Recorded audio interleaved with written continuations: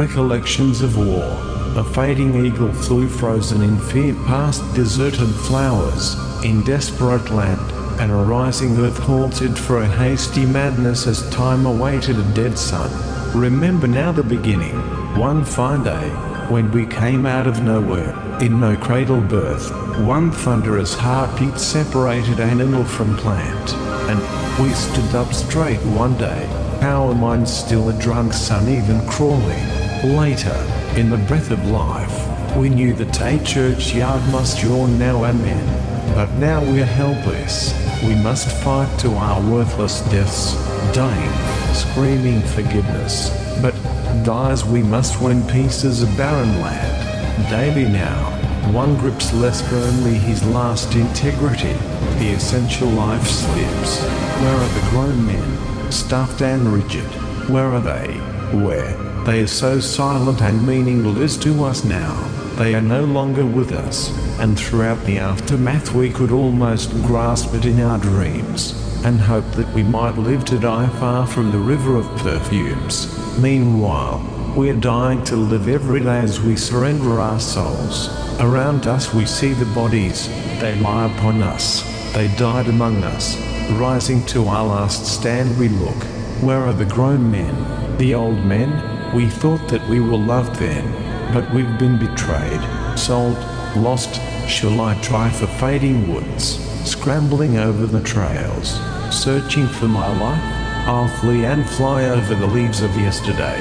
They crumble before my eyes, and there I will come out of it all with firm desire to laugh, love, and live. There in a hilly grove near swelling stream by daisies, grass, and tree. Once more I escape the horrid death as the grown men approach. I try to see my way past the swiftly moving figures of the human race. Even now, those men with guns so loud are silently dying in the strife. Living in a time nigh for sighing, we rise for dying.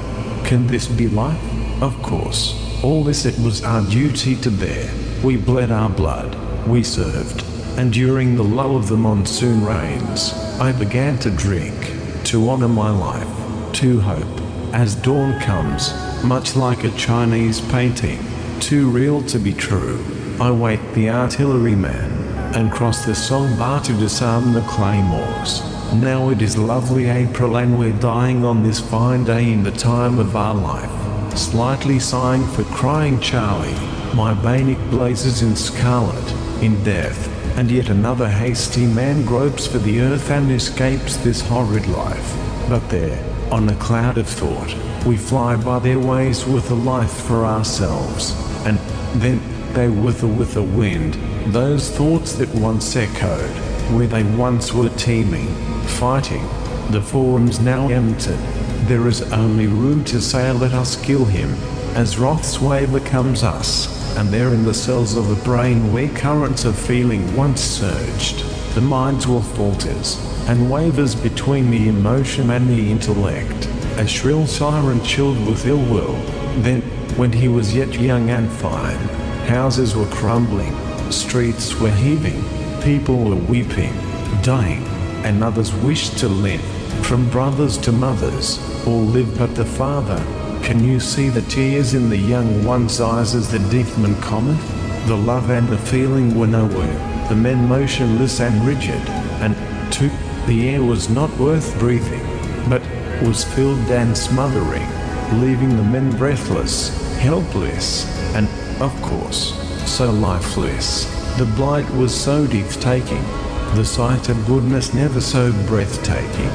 Once in a while I'll wince in a smile for truth, cringe at the fringe of love. It is my dream, a star shining somewhere in the universe. I can see it there in all of its dimness, through the plight of my brightness. It is there forever and still. It is the one the thinkers thought for ages, as dreamers dreamt time after time. When hoped even the hopeless, as slept the sleepers into oblivion, while philosophers pondered infinitum, as wept the weepers for a long time, when pitied even the pitiful, all the tinsel on earth was lost. There hated the loveless in the wasteland, there the dying lived for a lifetime as all the wise men great and died. So now I'll let my enemies grow old as my wine yet flows sweet and pure. Here comes the slush of doom seeping over us, belching with contagion. The pleas of the corrupt fly out. They cry out. Their lives are snuffed out. The Good Friday mourners yet weep for man, for everyone, for eternity. At life's end the silent men array themselves. Finally, they're for the asking in the stead of the dead, prisoners of themselves. Cautious Pilate ponders, as there my star shines in the springtime of life. The star is a beacon in the night of terror, fading in the search for the valiant. How can I live? How can I die? Look around, there are other worlds. See, the grass is high and green on the far side of Never. Find for me the sun shining, the streams flowing, the forests, the fertile meadows. The soldiers moved slowly now to make their lives last. A searching band, and fighting has flared on the border. Now hurry death or hurry darkness, deciding at last.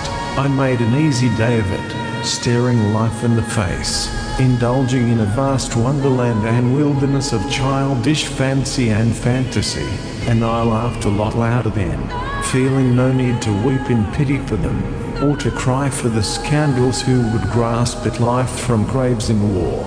It was then that I saw the life, the awe, the infinite, the good, and my end, to see where my youth and laughter could go.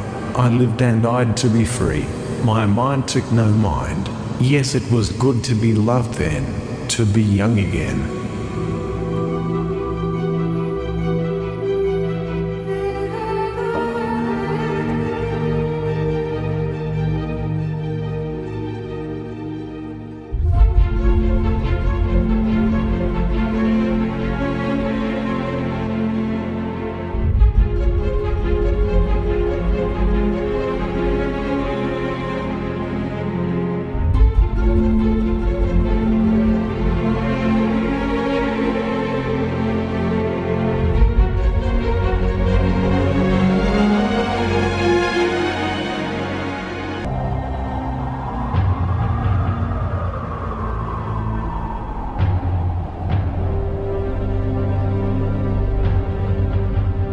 Whenever I returned from the trip so far, back to CSCPAC, I would stand in the center of the circle of palms, and Ben and Lena of civil service would always come out to hear the stories, plus, about the supply and intelligence installations, even of the uneventful journeys, but none of them were totally uneventful. There were the exciting airports, both normal and military, and exotic locales, such as Okinawa and Hong Kong.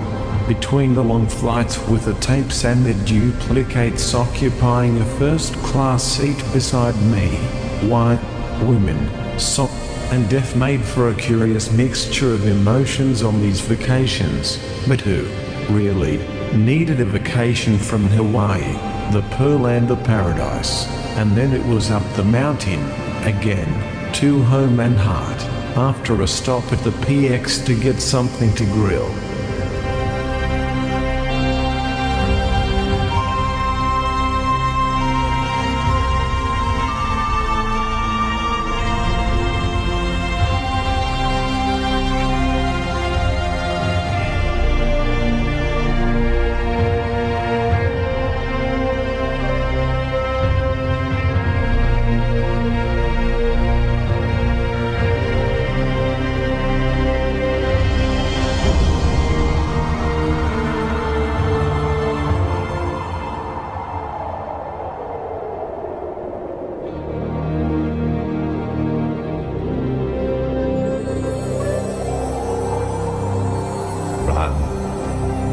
Ran far from the forest's whisper to the enchanted place.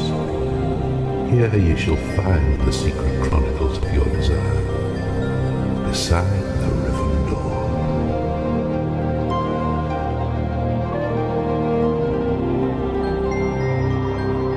Betwixt these enchanting masks of light, you might find the way to alchemy.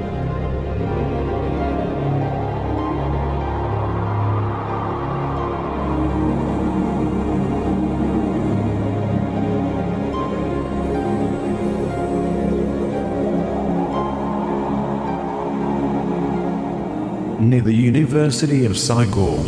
I once saw a college student serving in tennis very distinctively, with an American whist serve. In 1975, Sun Ho fled the falling Saigon in an overcrowded boat, and had turned up at IBM within a few years. I saw him serving at the IBM Country Club courts and immediately knew it was him. It had been a long way for him to flee and fly. He was also the one with the severe backhand slice that no one could retrieve. He became my tennis mentor. I learned the American whist serve and the unreturnable heavy slice, a host that I've never seen since. It floats across, defying gravity, then dies and lands and squiggles low across the ground, never coming up.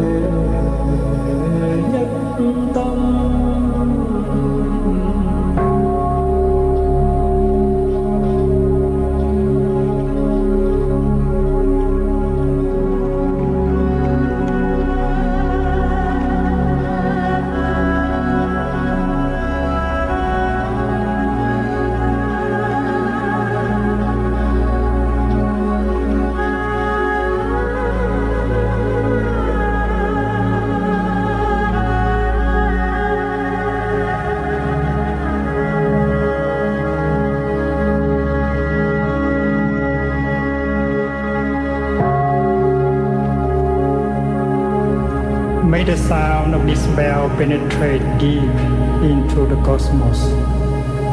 Even in the darkest spots, living beings are able to hear it clearly, so that all suffering in them cease, understanding come to their heart, and they transcend the path of sorrow and death.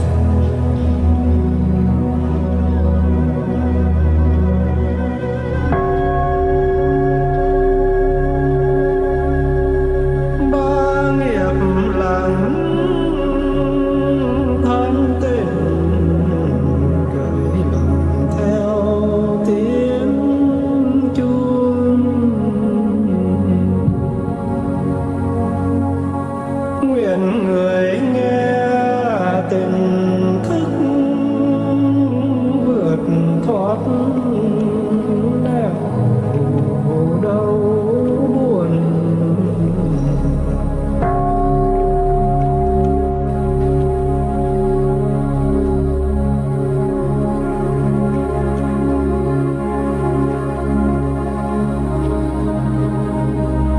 The universal Dharma door is already open. The sound of the rising tide is heard clearly. The miracle happens. A beautiful child appears in the heart of a lotus flower.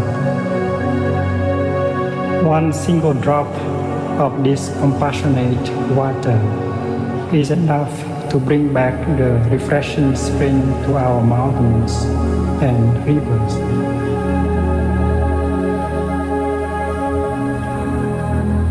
Nghe chuông phiền não tan mây khói,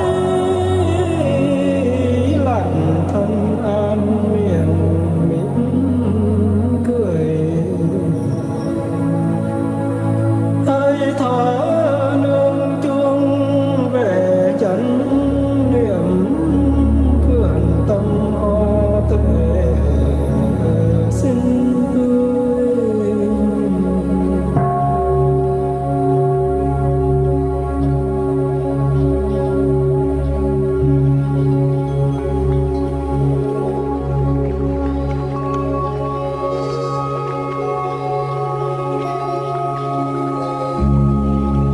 Listening to the bell, I feel the afflictions in me begin to dissolve. My mind calm, my body relaxed. A smile is born on my lips. Following the sound of the bell, my breath brings me back to the safe island of mindfulness. In the garden of my heart, the flowers of peace bloom beautifully.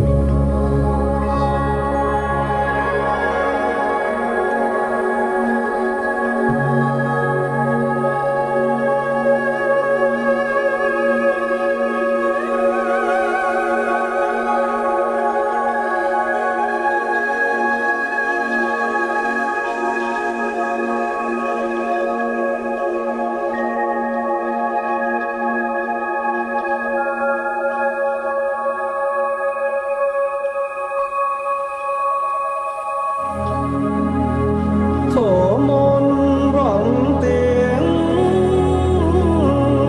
điệu dưng bé thơ xuất hiện giữa lòng đóa sen.